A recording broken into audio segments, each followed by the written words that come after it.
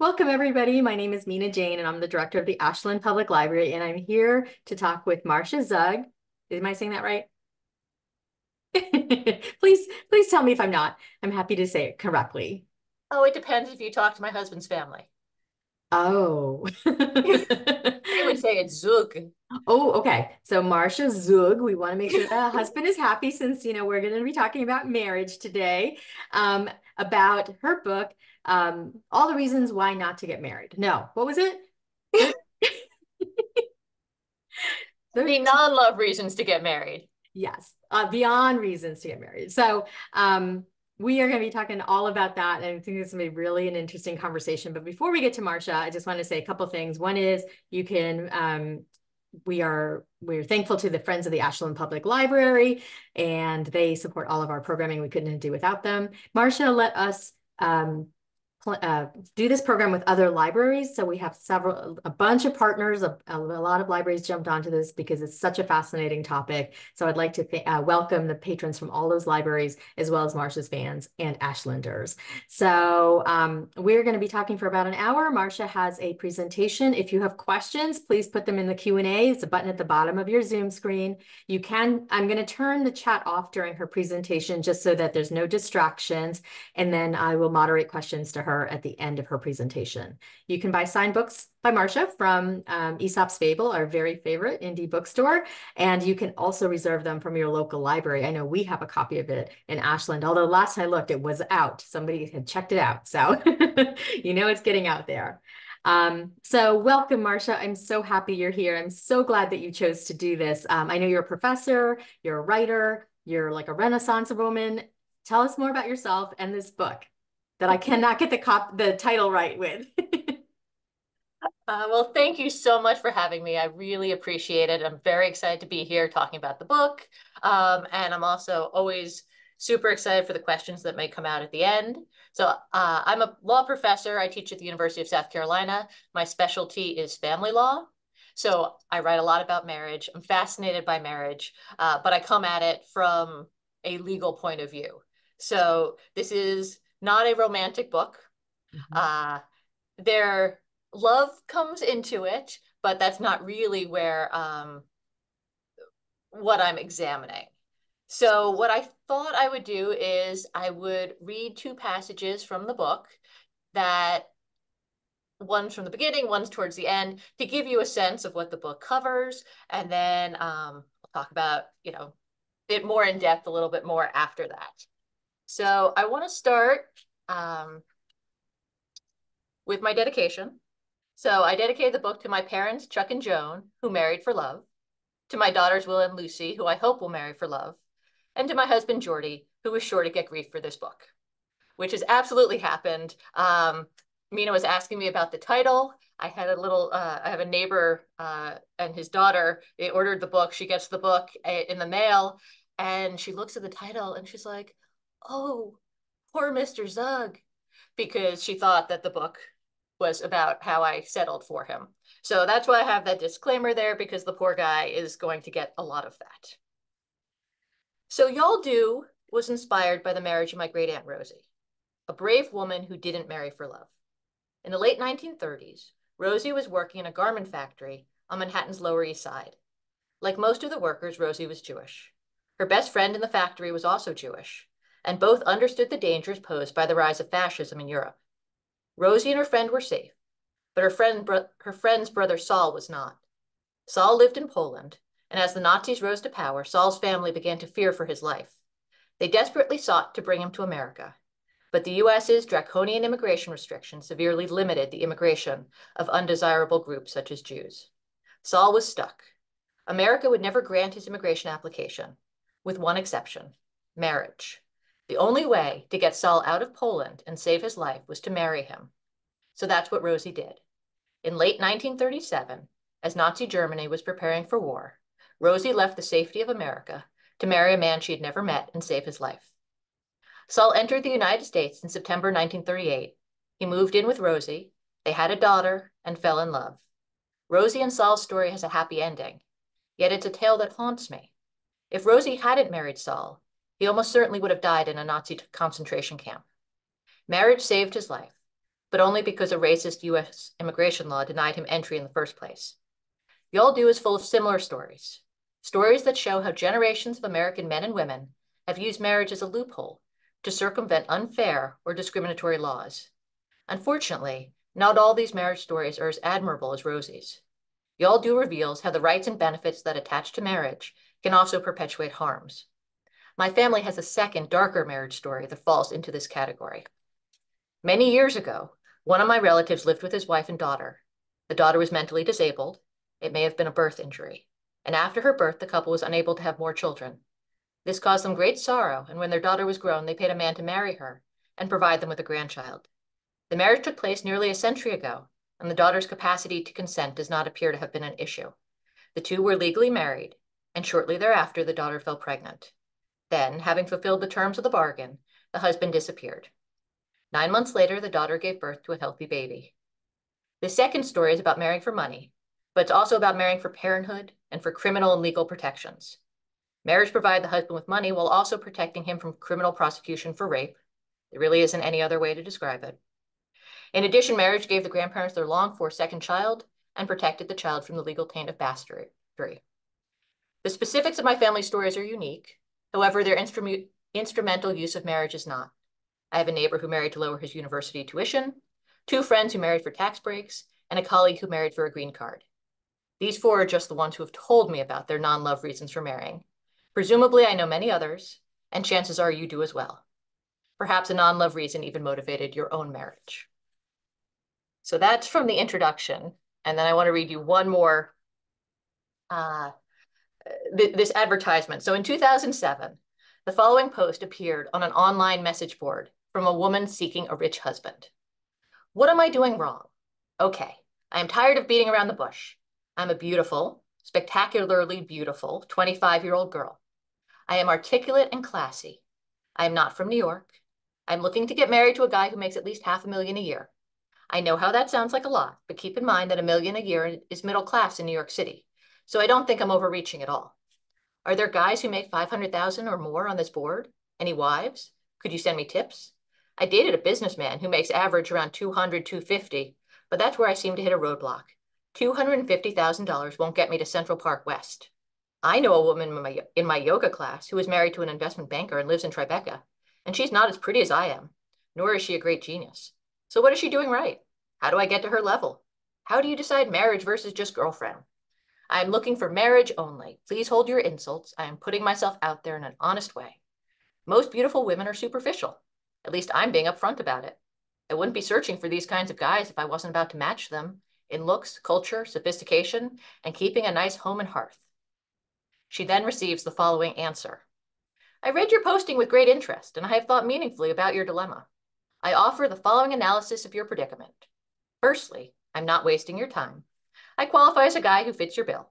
That is, I make more than $500,000 per year. That said, here's how I see it. Your offer from the perspective of a guy like me is plain and simple a crappy business deal. Here's why. Cutting through all the BS, what you suggest is a simple trade. You bring your looks to the party and I bring my money. Fine, simple. But here's the rub. Your looks will fade and my money will likely continue into perpetuity. In fact, it is very likely that my income increases, but it is an absolute certainty that you won't be getting any more beautiful. So in economic terms, you are a depreciating asset, and I am an earning asset. Not only are you a depreciating asset, your depreciation accelerates. Let me explain.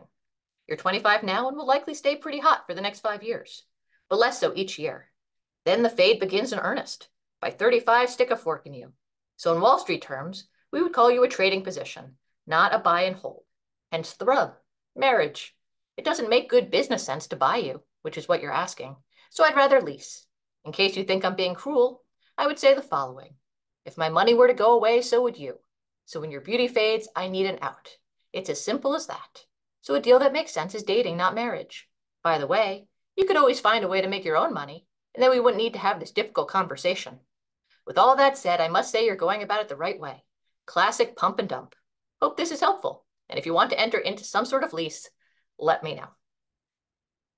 So I chose those 2 different parts of the book to give you a sense of the different ways the marital bargain can come out. how different, my own personal stories with it, modern stories with it. And the book really runs the gamut. So it is a history of marriage told through these non-love reasons for marrying.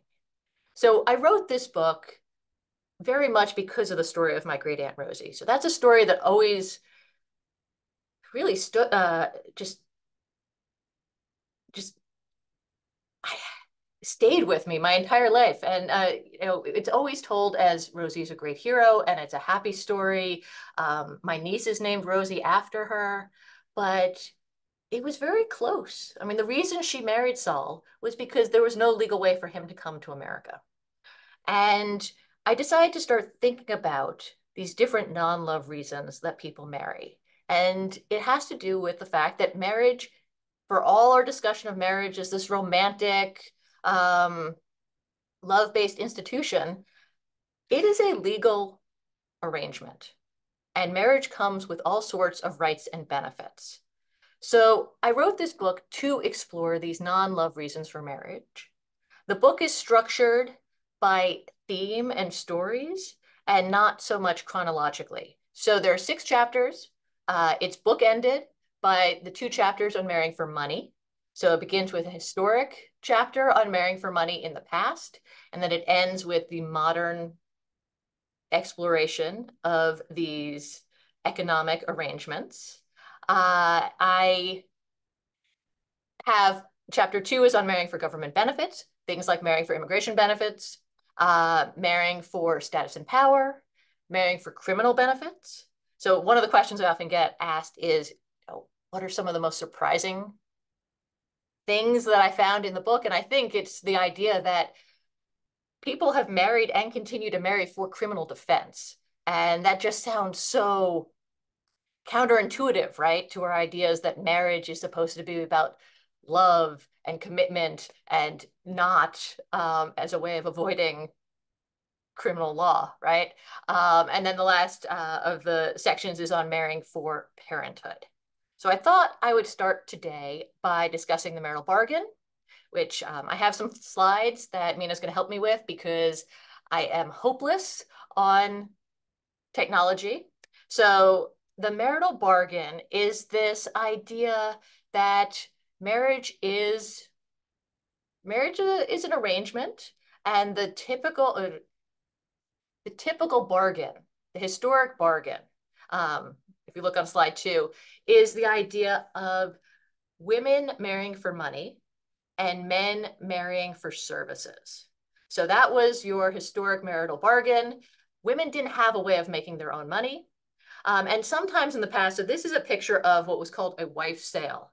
And these were not that common, but they did occur. It was actually a form of early divorce, but it made very, very clear the idea that wives, to an extent, were to be purchased. It didn't mean without their consent, but it meant that what men were bringing into the marriage was their economic wealth. That's what they could provide. So women for most of history, didn't really have ways of making their own money. Slide 3 will show you, it's a political cartoon about coverture. Coverture was the legal disability that women were under, which meant that women didn't have really their own way of making money. They didn't have a legal identity. And once they got married, they were literally covered by their husband's identity. So you needed to be very careful when you got married because your husband was going to be in charge of you in lots of ways. So the women needed to marry for economic security, and the men would marry for the services that women would provide. And that was considered okay. The early concerns with what we would call gold digging today weren't about women marrying for money. That was fine. The reason it was fine is because once you were married, you couldn't do anything with your husband's money. Under the doctrine of coverture, he controlled all of the money. He controlled the money that you may have brought into the marriage. So gold digging women, not a concern. The concern in the past actually was about gold digging men. because under the doctrine of coverture, men had access to all of the money that women brought into the relationship. Now, why did women bring money into the relationship? It tended to be inheritance. So early on in the early 19th century, the fear of marrying for money led to things like Married Women's Property Acts, the way of keeping money set aside for the women because they were worried about these gold digging men. And there are a whole bunch of laws that, as I was writing this book, that I uncovered were really about protecting women from gold digging men. So some of the laws that I talk about, things like age of consent, right? We have the age of consent laws because we were very concerned that young girls would be much more willing or much more likely to be convinced by these gold digging men who didn't really like them, but convinced them that they would, they were in love with them and the girls would marry them and they'd ruin them, take all their money and leave them destitute. Incest laws are also based on this concern. If you're worried about your random gold digging man, well, then maybe what you want to do is keep it in the family. So you pass laws that make it okay to marry the family, right? So chapter 1 is about the marital bargain, this idea of marrying for money and how that was acceptable, but also laws that were put in place to prevent some of the concerns that came from the marital bargain. Now, one of the other things, and go to slide 4, that happens with the marital bargain and this very overt idea that marriage is an economic arrangement is that we understood that when marriages didn't work out, like they didn't happen, that this was economically bad for the women. So back in the 19th century and 18th, 19th century, women could bring these claims for what were called these heart bomb lawsuits. And they were brought for economic claims like breach of promise to marry, seduction. And the idea was that women were economically harmed when a marriage didn't happen because marriage was an economic arrangement. So these were fairly powerful claims for women. And there wasn't a problem bringing them. One of the other things I talk about in this chapter is how that disappeared with the rise of the love match, the idea of money in marriage. Money began to be seen as tainting marriage, right? We want to keep money and marriage separate. And one thing that happens with that is that women lose the ability to bring these economic claims. So you might be wondering, why did the love match happen, right? How did we go from having acceptance of the marital bargain, this recognition that marriage is about money for services? I mentioned coverture. Coverture was a very mixed bag, to say the least. The idea was, right, when a woman gets married, she is entirely her economic, her political existence basically disappears. She is covered by her husband's identity. And this also included, and we'll talk about this when we get to marrying for criminal defense, that husbands had the right to, physically chastise their wives. They had the right to have sex with their wives anytime they wanted. That was part of the marriage. That was part of the services the women were providing. This idea of continuing consent, women couldn't say no. So what is your protection against a tyrant husband? The idea was love, right? That the best protection that women had against these potentially brutal husbands was if they married for love. So the rise of the love match there was a recognition that women were losing some of the benefits they got from looking at marriage as an economic arrangement. But the belief was that this might benefit women more in the end if we make marriage about love. So chapter 1 also talks about how love replaces the marital bargain, at least in our discussion of marriage. It doesn't change that much legally.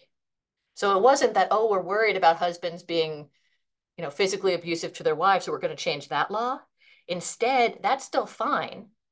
We just suggest that they don't do it because they're supposed to be loving. But if they do, you actually have the courts saying things like, we're just going to draw the shades around this marital scene and not get involved. And that continues to have implications today. So I want to move on. Chapter 2 I talk about marrying for government benefits. And one of the first types of government benefit marriages that occurs are these widows' pensions. So the government's never been big on, just giving out money, right? But the one place where they actually felt that it was the government's obligation to support its population had to do with veterans, and then also the widows of veterans. So it starts out, these rules that, okay, the widows of, it starts with Revolutionary War veterans, and then it becomes very big with the Civil War. And initially, it's only if you lost your husband to the war. But that then changes, and it becomes anyone who is married to a veteran and he dies is then eligible for a widow's pension. So what this Puck cartoon is making fun of is the fact that all of these women started going around looking for these old veterans, probably weren't going to last that much longer, marrying them, and then the government would pay them a widow's pension for the rest of their lives. And next slide. One of the stories that you may have heard are about these really, really old Confederate or Civil War widows who these are some of them, they're standing there with their older and younger photos, but all of these women married Civil War veterans who were 50, some of them 70 years older than them, for the widows' pensions. And this became like, a thing, especially during the Great Depression. It's not that the government doesn't know about it, but the idea behind such benefits is, what do we think marriage does, right? Do we think the benefits of marriage are so great that the government wants to encourage these types of marriages? And the idea with the widows of the Civil War veterans was that we wanted someone to take care of them, and that we wanted to encourage these marriages, and that these were women who were basically fulfilling their wifely duties. Even if they were marrying for the money, it was okay. It's not that Congress didn't know this was going on, but they made the conscious decision that the way we were going to distribute benefits, both to first to the needy soldiers was the veterans benefits, but then to needy women, that this was actually preferable to giving money directly to needy women. We wanted to encourage them to marry. So this actually, you'll see this over and over again, most commonly or most clearly in Social Security benefits, right? The best way to get government benefits has long been to marry someone who earns money, and then if they die, the government will take care of you rather than providing for needy women on their own. So that's the next slide as well.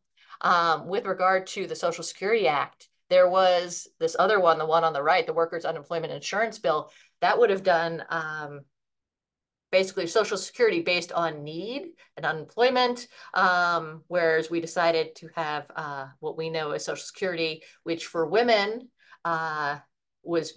they were going to be provided for based on their status as wives rather than workers.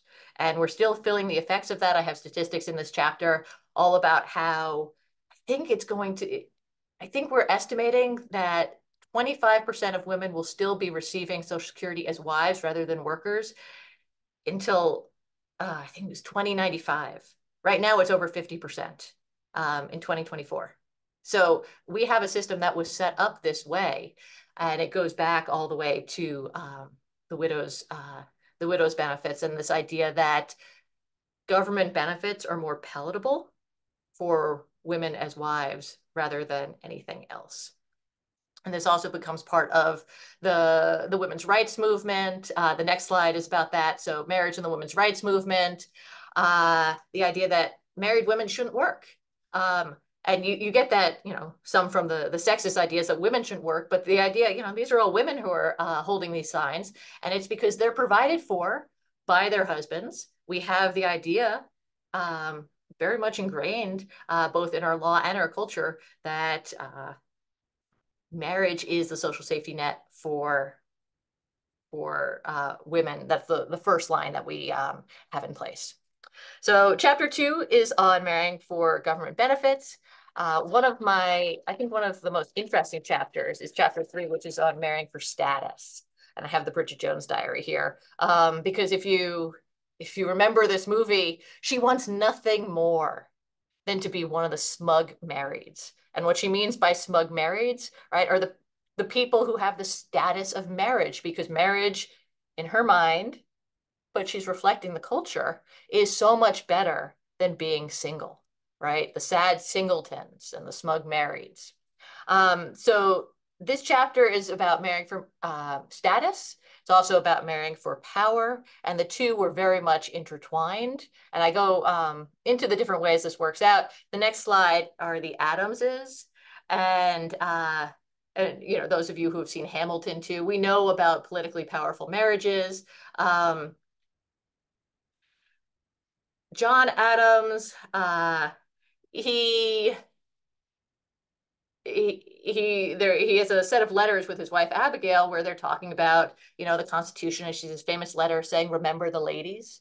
And the "Remember the ladies" letter is about, hey, maybe give us some rights as well. And he's like, "Oh, no, you don't need rights because you will get your political power through your husband." She's like, "Well, men sometimes don't listen to us." And he says, "No, we do. So we're not going to need to do it."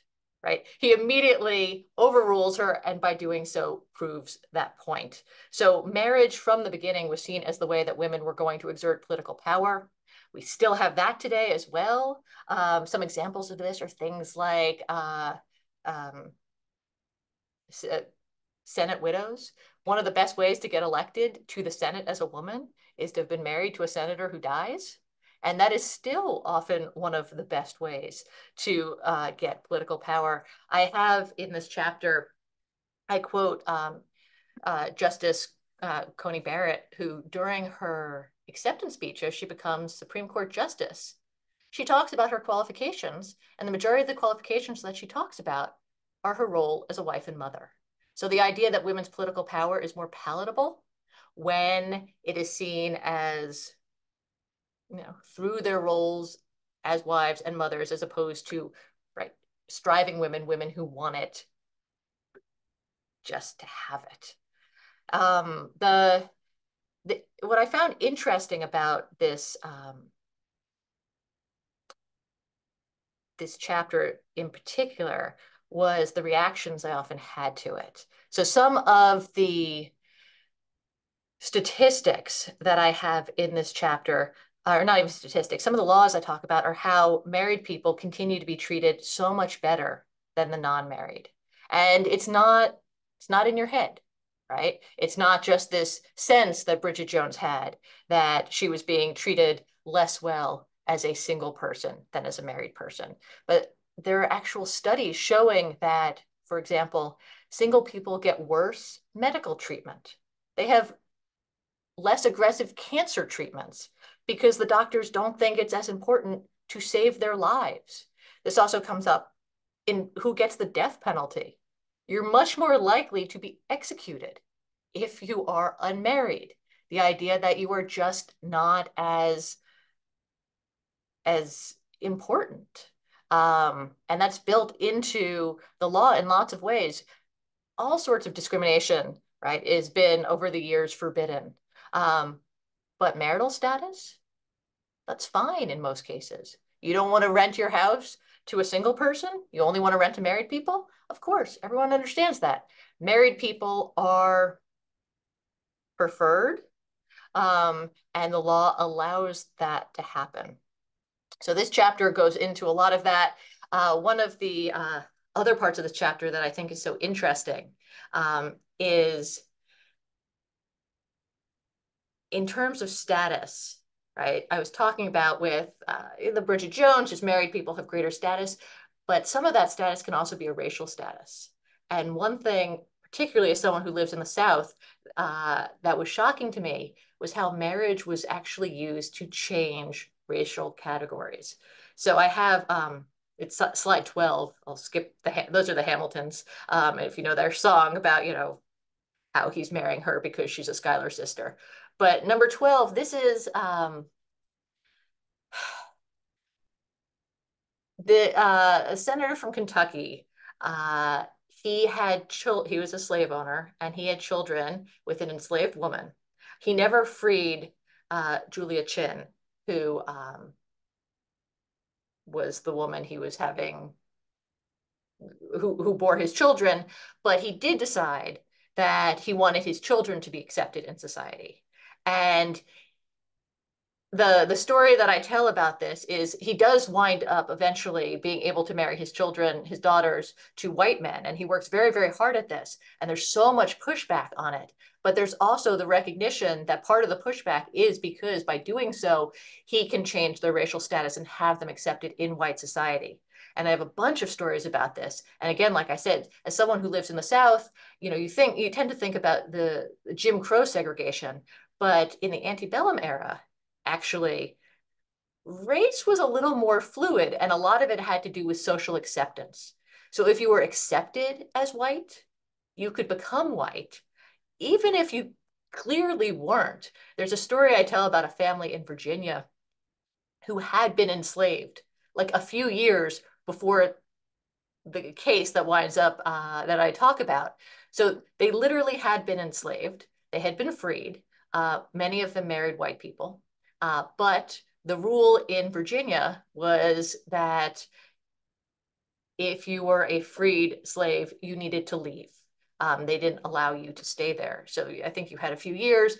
This family clearly violates that rule. And the question is, what's going to happen to them? And their whole community writes to the Virginia legislature saying, no, you need to let them stay. They're white. These people were not white. They had been enslaved 5 years earlier. But part of the proof that was used to show that they were now white is that they were married to white people, which showed their acceptance within the community. So marriage often could be a way of, it could be done as, actually just hiding, right, and passing that way, but also open acceptance. And marriage was a way of increasing your status by changing racial categories as well. Okay. I am maybe running out of time a little bit, so I'll talk just a little bit about marrying for criminal defense. So that's where I was talking about, discrimination against singles, but criminal defense, this was a disturbing chapter to research. So child marriages, right? Why do we allow child marriage in this country? I'm saying this as if I expect an answer from my class, but these are, I don't know if I can answer exactly why we allow child marriage, but one of the reasons why people enter into child marriage or enter into marriages with children is if you're someone who wants to have sexual relations with children, it makes sense to marry them because then it's legal, right? The picture on the left is this famous child marriage case of Daddy and Peaches. Those were their nicknames for each other, and he meets her. He's like judging a high school dance. Shocker, right? He liked to hang out around high school kids. He falls for her. He's very, very rich, and Peaches' mom is actually fine with this. Peaches, I think, is 14 or 15 when she starts dating Daddy. He's about 55, 60.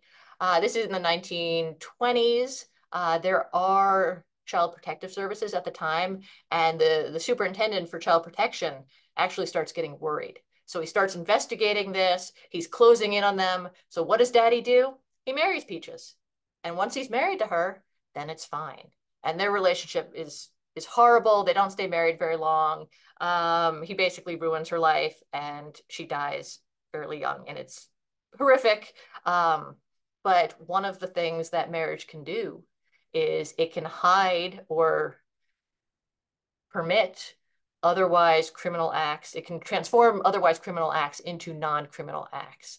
The girl on the right, she was entered into a child marriage because her family married her off because they wanted to bring in to avoid immigration laws, right? And children are easier to control than then adults. So they forced her into a child marriage so she could bring her husband in and evade immigration laws.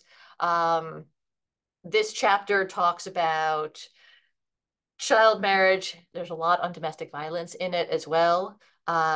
Yes, domestic violence is illegal within a marriage as well. But when you start looking at the laws, it's actually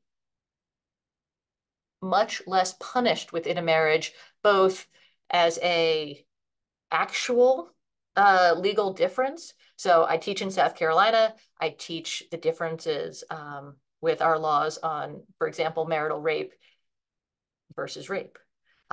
In a marriage, there are all these extra hurdles that one needs to jump through in order to prosecute someone for rape within a marriage, because we still have this idea that that's one of the services of marriage, but also therefore marriage protects you. And a number of these DV cases that are outside of marriage, the abusers will marry their victims, and then they will prevent them from testifying against them. So this whole chapter talks about how marriage can be used as criminal defense, and disturbingly still is.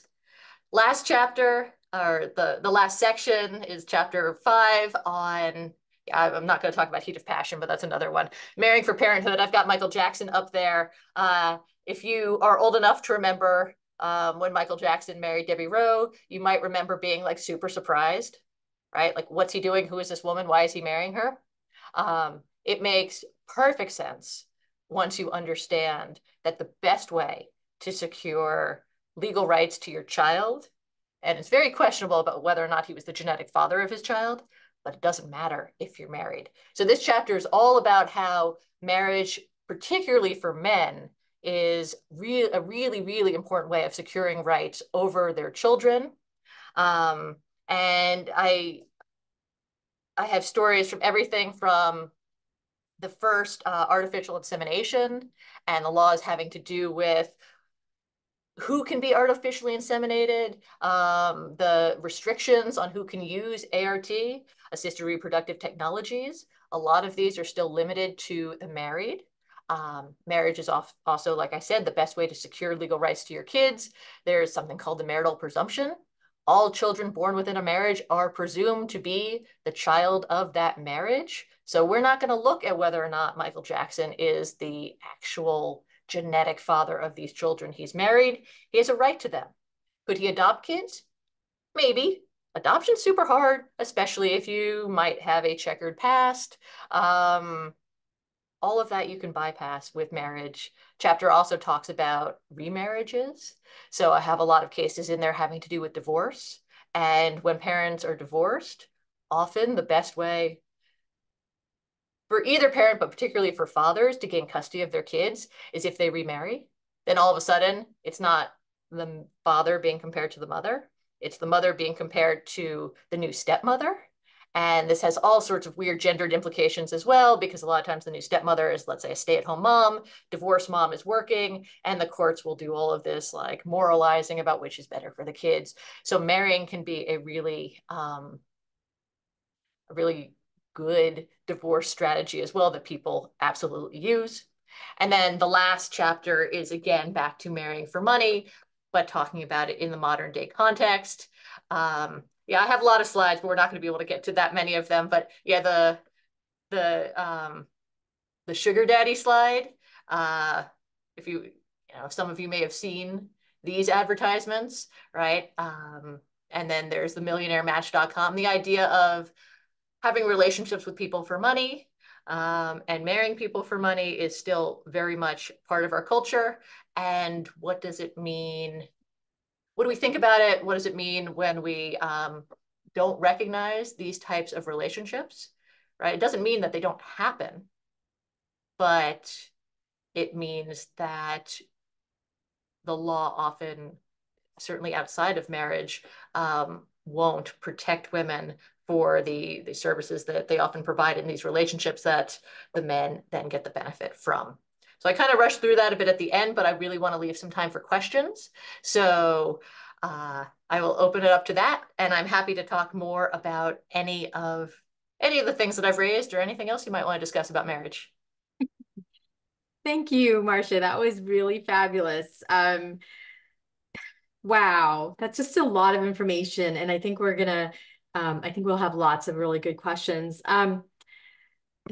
Before we start with questions from the audience, though, I wanted to ask you about your other book about mail order brides. Does it also have this really legal perspective on what was going on there? Yes, that one's probably a little more academic-y.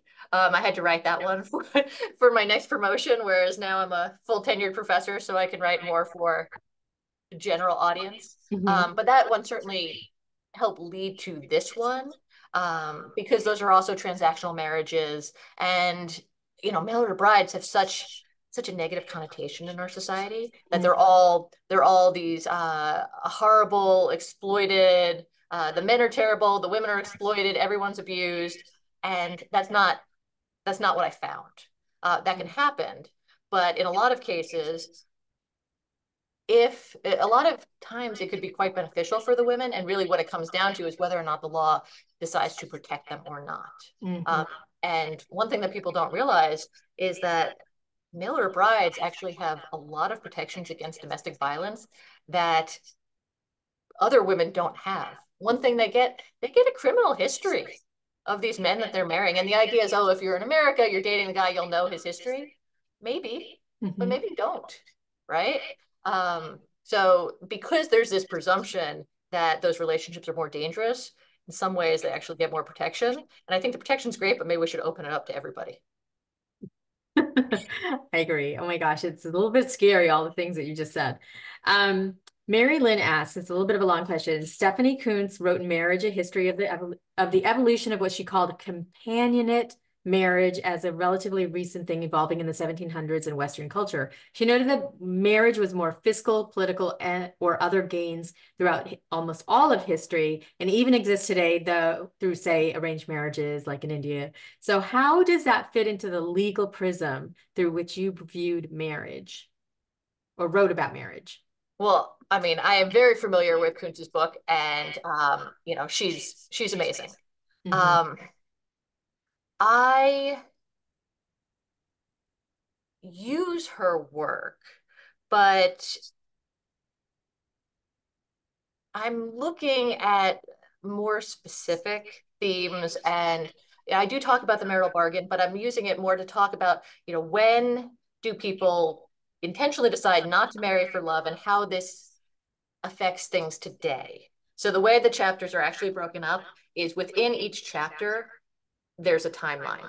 So I'll look at historically what it meant to marry for criminal defense and how we're still, seeing the repercussions and the consequences of that. Hmm. So I tie it more together in a way that she doesn't. Hers is marriage a history, right? So Hmm. telling the history of the United States through marriage, and I'm using the history of marriage to still analyze where we are now in our treatment, not only of marriage, but of inequality in gender inequality, class inequality, race inequality.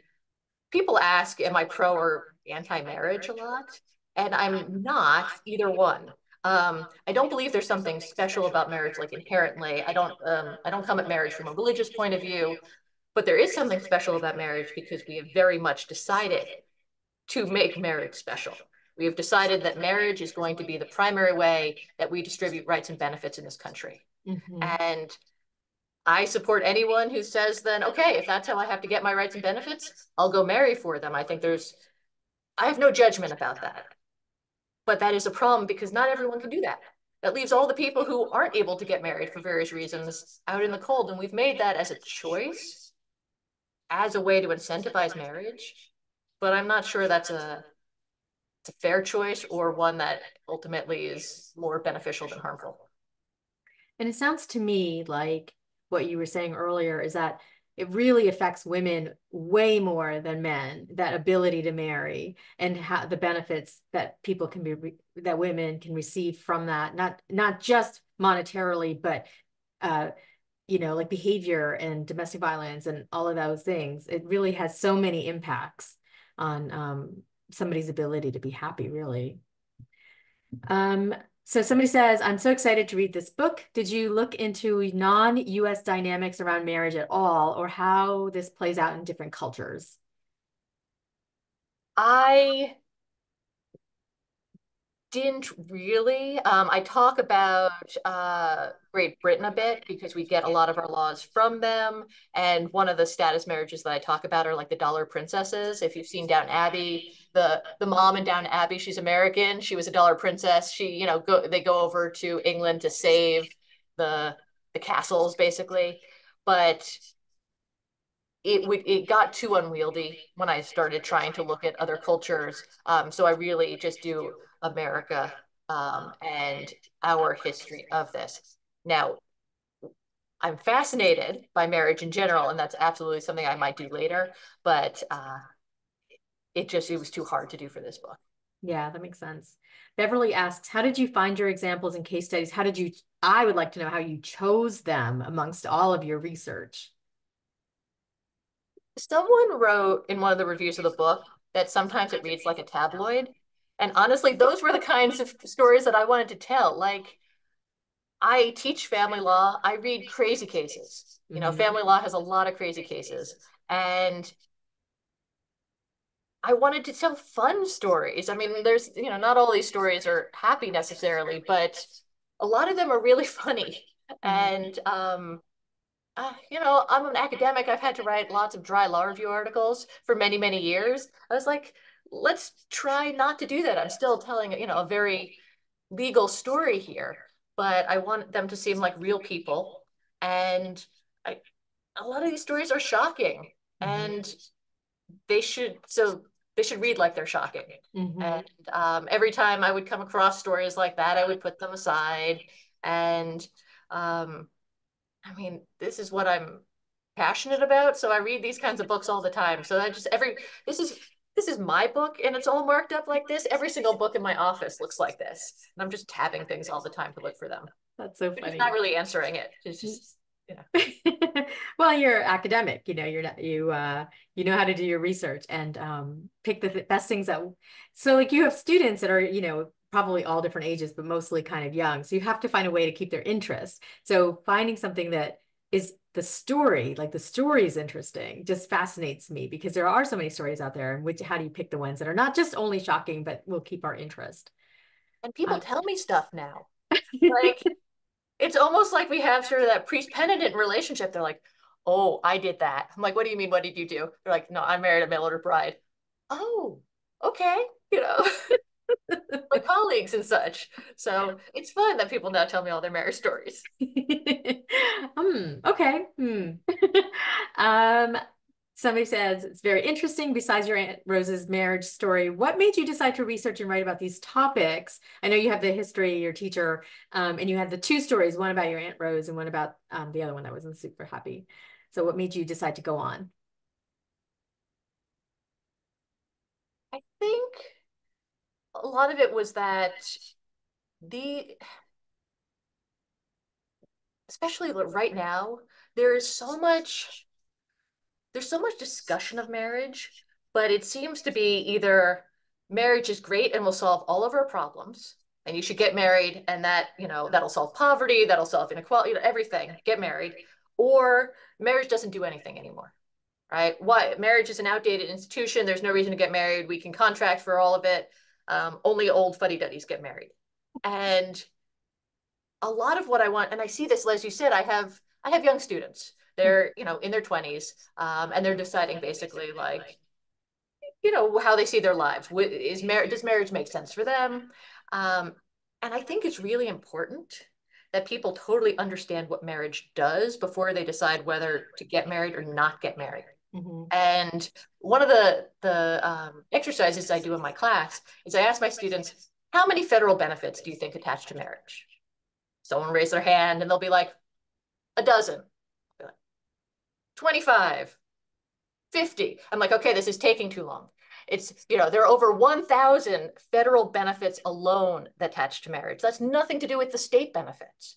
So the idea that people don't know what marriage does means that people can't actually be fully informed when they decide that marriage doesn't matter anymore. And that's what a lot of what I'm hoping to do with this book, to make it much clearer what marriage does, and do we want marriage to be doing that work? Do we want to use marriage to solve racial, class, gender inequality? Is marriage that beneficial? And if it is, okay. But that's the discussion I think. Mm-hmm. It's an interesting question. Follows along what you were just saying. Would you recommend women contemplating marriage to run a credit check, private investigation on potential husbands? I would say spouses, because I think everybody should be checked. I don't know. I'm not sure I want to give advice on that. Hmm. Um, the I do think you should be very wary of prenups. I don't think prenups are necessarily bad, but one of the tricks that often happens in prenups, and this has to do with this idea that you're supposed to marry for love, right? That there's inequality, economic inequality in the relationship. So the higher earning spouse wants the lower earning one to sign this prenup, and that could be fair. But a lot of times these prenups are really, really unfair. They're not really contemplating the idea that I'm going to be doing all of these services for you, taking care of the house, taking care of the kids, giving up my job, that kind of thing. And then if we break up, you're leaving me with like nothing. And the idea of bargaining, the weaker party often feels they can't, because that shows that they're marrying for the wrong reason, right? If they want to talk about what's fair economically, well, then they're not marrying the person for love. No one ever asks about the person who doesn't, usually the guy, the higher earner one, who doesn't want to share his income with his spouse. Maybe, contemplating a marriage that could be 20, 30, 40 years. And what, she gets nothing? Like, why do this love has often harmed women.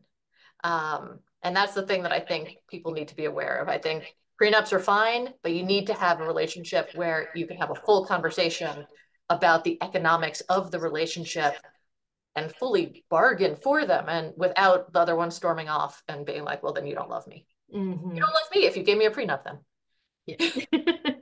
Yeah. Susan has an interesting comment about dating sites pushing love, not the economics of marriage, which is misleading because, and possibly somewhat of a rationale for the higher divorce rate of 50% or more in the US.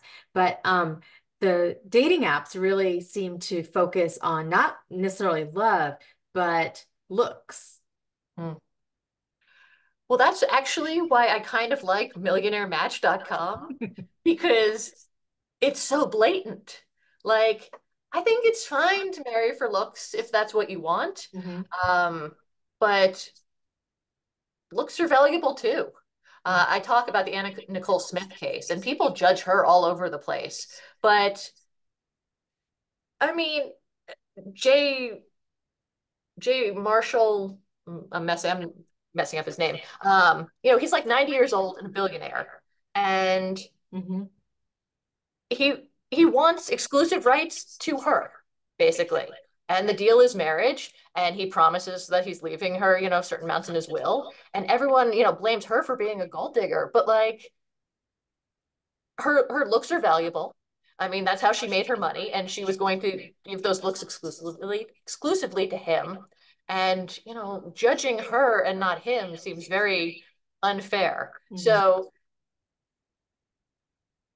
if you have these marriages where one person basically trades economics for being with a higher physically attractive status person, that's fine.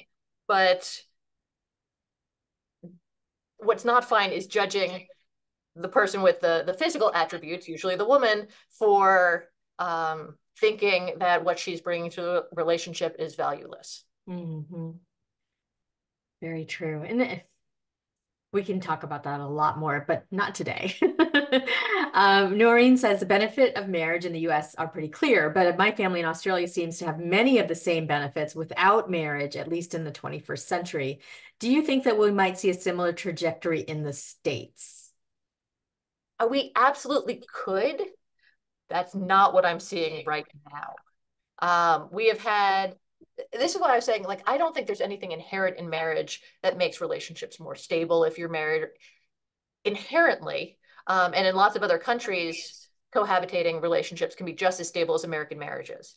But in America, marriage is absolutely the highest form of relationship. We have all of these legal benefits that attach to it, but also these status benefits. Mm-hmm. Um, if in America, if you don't get married, people usually think you're less committed, and a lot of times the statistics actually bear that out, that people don't marry because they are less committed. There's nothing, like I said, inherent in marriage that means that's how you have to commit to each other. But the push now is to continue linking these benefits to marriage, to continue incentivizing people to get married. And I Mm-hmm. think the moment in which we might have changed that was actually the fight for same-sex marriage. Oh. Um, what same-sex marriage did was it re-entrenched marriage as the cornerstone of American society. It was, we need to increase the umbrella of marriage, and we're going to include same-sex couples, but we want them married too. We could have said, you know what, marriage is an outdated, antiquated institution, and all of the arguments that same-sex couples are making about how it's unfair because they're being denied all the benefits that come with marriage, we can open them up to them by no longer linking them to marriage. But that's not what we did. So I don't see marriage changing much anytime soon. Yeah, me neither. Um, okay, so I'm gonna just do sort of a lightning round because we just have a few more minutes. Did you discuss in your book about marrying for companionship, especially older people who are already married and then now widowed? Yes, but particularly marrying for care. So For- one thing that often happens is that people will marry to have someone who will take care of them. And that's going back to the marital bargain and the services of marriage. And that's fine. But where that becomes complicated is when like they renege on their promise. So I'm a nurse. I give up my career then to take care of my now husband. That was the deal we struck. He was going to leave me stuff in his will, and he doesn't. And then the courts are like, but love. Marriage is about love, and you're supposed to take care of the husband that you love, and you're not supposed to charge for it. And then women get nothing. So Mm, I have a lot of stories about how companionship and care translates into love. And when you hear the court start talking about love, you know you've lost. yeah. Oh, that's a bummer. Somebody asks, where can we find what the 1,000 federal benefits are? Where would we find that? And I think GLAD has a list of them. So during the same-sex marriage, the fight for same-sex marriage, one of the things that GLAD did was they compiled all of these federal benefits to show that there's a big difference between being married and not married. Mhm. There's no list of state ones, I don't think, because every state has different ones. Oh. And the other thing to keep in mind too is that I think I mentioned this, but a lot of people think they can contract for these. Fine, I'll write down all 1,127 federal benefits, but a lot of them are status benefits, which means you don't get to contract for it. For instance, immigration. I can't make a contract with you that I'm going to bring you over Mhm. as my person. I can only bring you over as my spouse, and I have to meet the legal definition of spouse. So I don't get to decide that. So there are a lot of benefits that no matter what you do, you cannot get unless you're considered married by the government. Which brings me to my last question before I want to ask what's up next for you. Um, can you speak just briefly about common law marriage and domestic partnership? Well, we seem to be moving away from both. So South Carolina recently got rid of common law marriage, and we were one of the last states to have it. I kind of like common law marriage. Um, I know there are all sorts of like administrative problems with it, but the reason that I like common law marriage is it tended to protect women who were in these relationships where they'd been with someone for a long time, they provided services, housekeeping, childcare, all of that. And then like the men just wouldn't legally marry them. And then a lot of times then they die and the women get nothing. Mhm. And it would protect women in those situations. So and that's what it was for initially too. So I like that, but it's definitely on its way out. Domestic partnerships, that was going to be the alternative to same-sex marriage. And this goes back kind of to my point about one same-sex, after Obergefell, it's we really got rid of that idea that there might be other forms of relationships that we recognize. We're kind of back to you're married or you're not married. And Mhm. we don't want anything in between. And we want everyone to be married. What a world we live in. What is up next for you, Marcia? What can are you? I know you write a lot of articles, and I know you publish a lot of articles as well as teach. But do you have any other books in the works? Very beginning, and it's probably going to start looking somewhat at divorce. Fascinating. I mean, to go from the two, I think is going to be really interesting. Well, Well, I think, oh, sorry. go ahead. I think what I'm really going to look at is the ability not to be able to divorce because there's a big push to get rid of no fault divorce right now. So, what happens when you can't get divorced? Oh my gosh. All right, well, I'll be in line for that one. Not because I want to get divorced or, but I'd like to know what my rights are. Thank you so much. This has been incredibly fascinating, things that we don't think about and that certainly don't think of from a legal perspective. So I really appreciate your time, Marcia, tonight and educating us on all of this. Thank you so much for having me. This was a lot of fun. Great. Well, have a good night, everybody. I hope you have good marriages or not marriages. And definitely read Marcia's book because it will help us all. So have a wonderful evening and hope to be in touch again soon. Sounds great. Thank Great. you. Bye, everyone.